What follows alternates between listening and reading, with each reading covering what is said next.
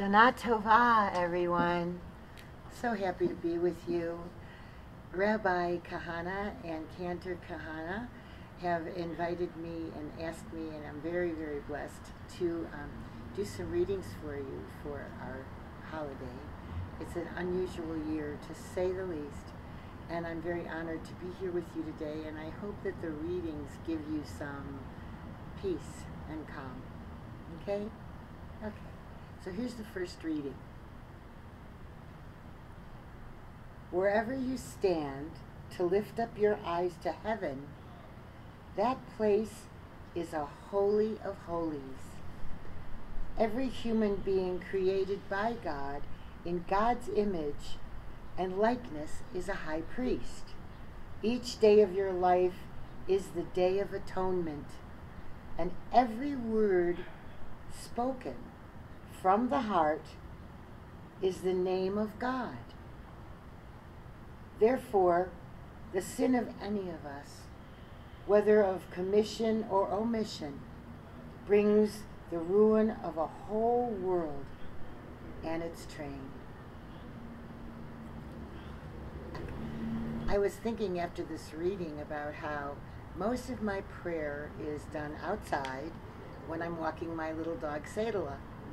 And I make sure that I look up to the heavens and I say, thank you, God, to be able to walk, to be able to see, to have this little puppy that I love so much do her business as quick as possible so I can get on with my day.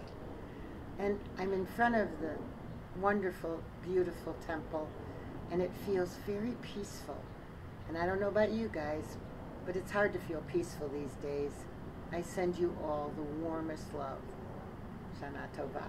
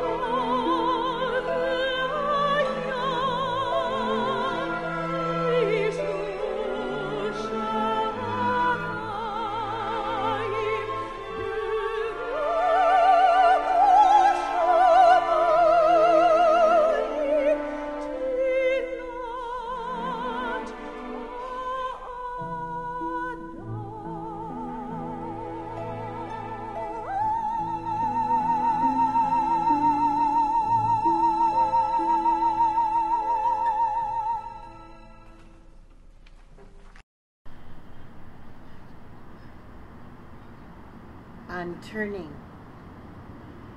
Now is the time for turning.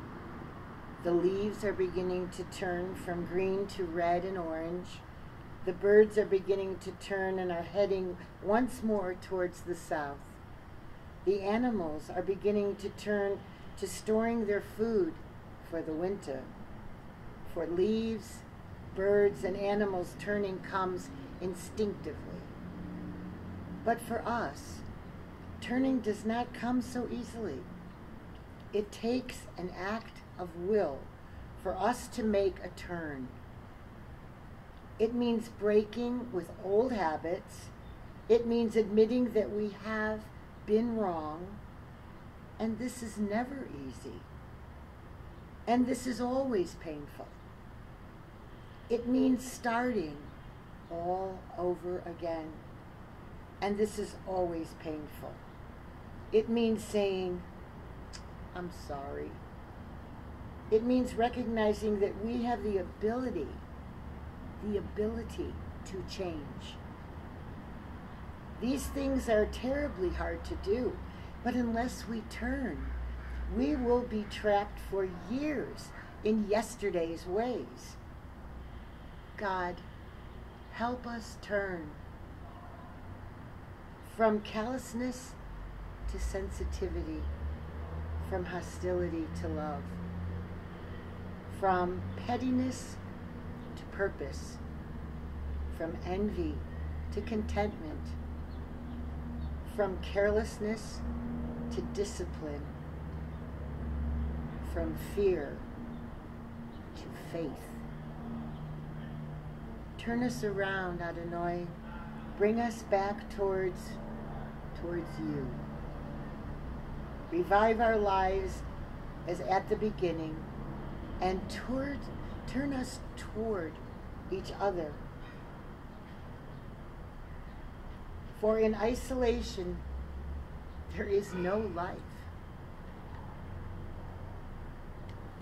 This next reading, is from the poet Michael Blumenthal. I wish I knew him because this is beautiful. I hope you enjoy it. Say you have finally invented a new story of your life. It is not the story of your defeat or your impotence and powerlessness before the large forces of wind and accident. It is not the sad story of your mother's death or of your abandoned childhood. It is not even a story that will win you the deep initial sympathies of the benevolent goddesses or the care of the generous.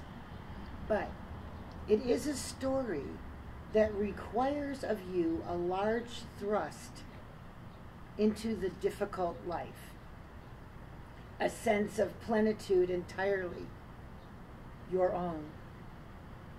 Whatever the story is, it goes as it goes. And there are vicissitudes in it, gardens that need to be planted, skills sown, the long, hard labors of prose and enduring love. Deep down, in some long, encumbered self, it is the story you have been writing all your life, where no calypso holds you against your willingness, where there are no longer dark caves for you to be imprisoned in, where you can rise from the bleak island of your old story and tread your way home.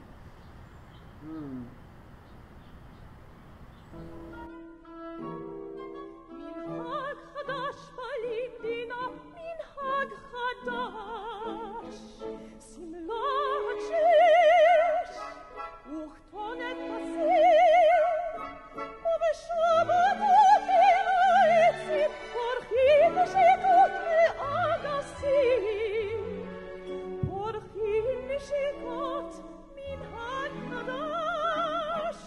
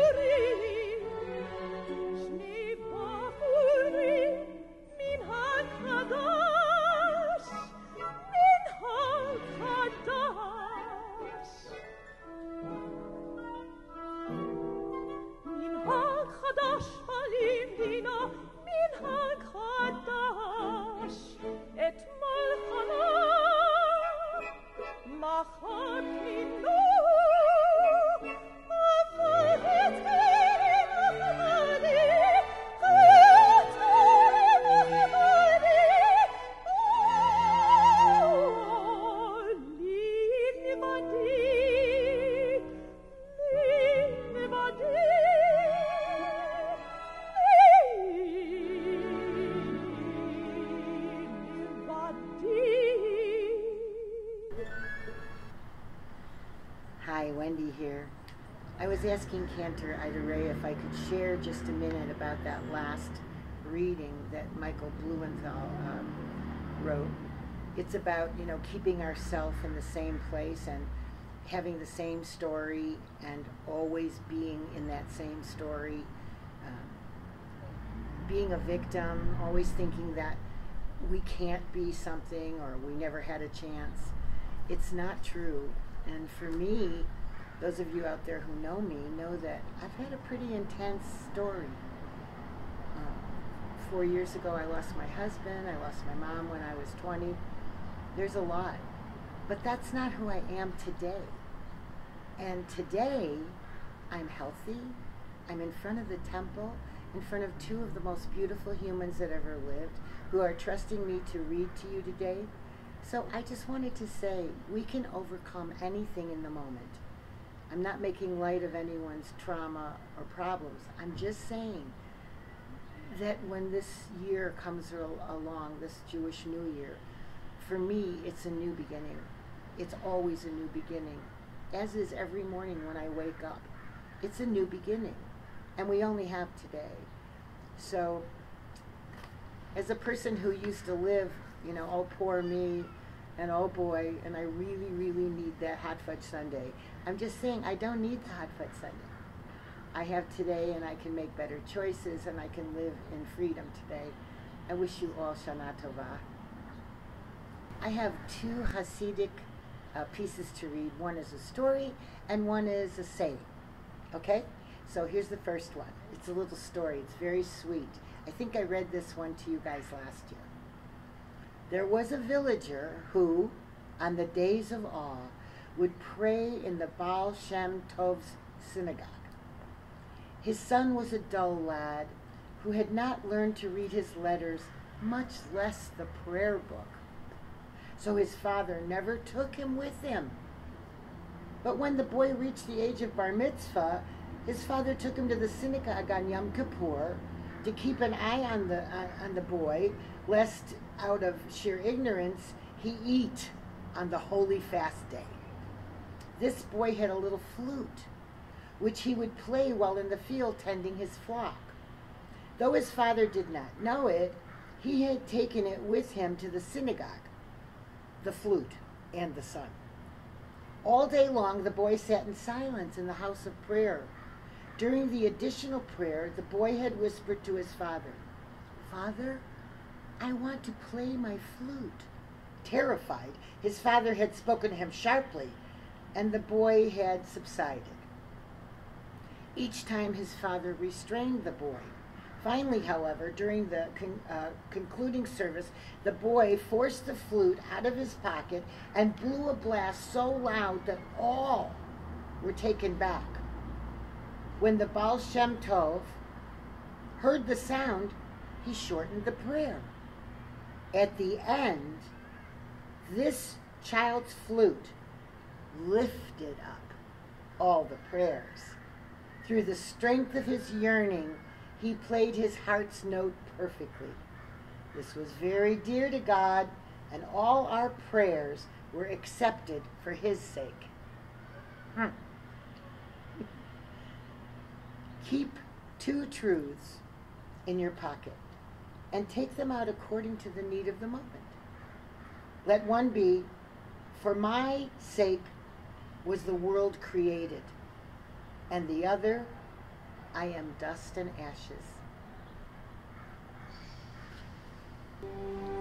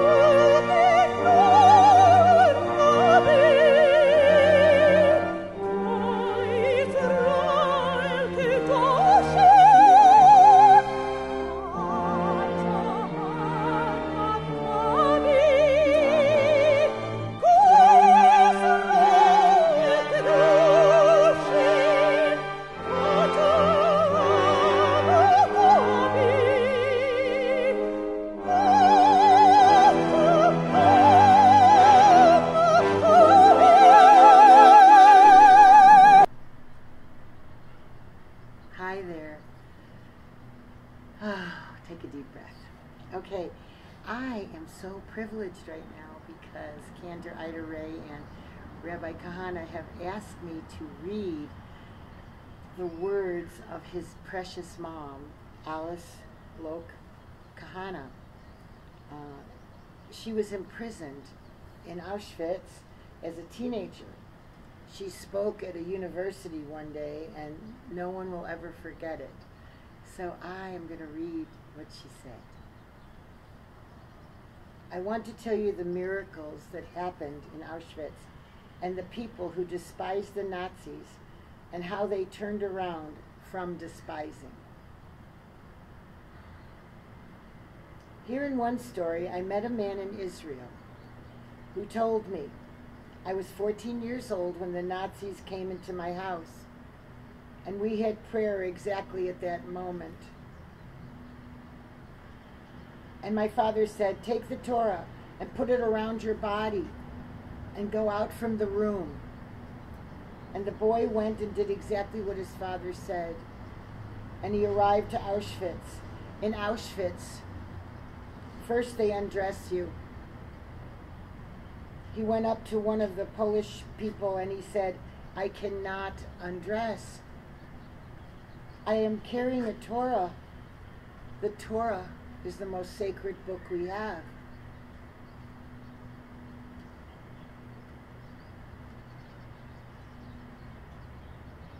The Polish man got scared and he went around saying the boy had a Torah on him.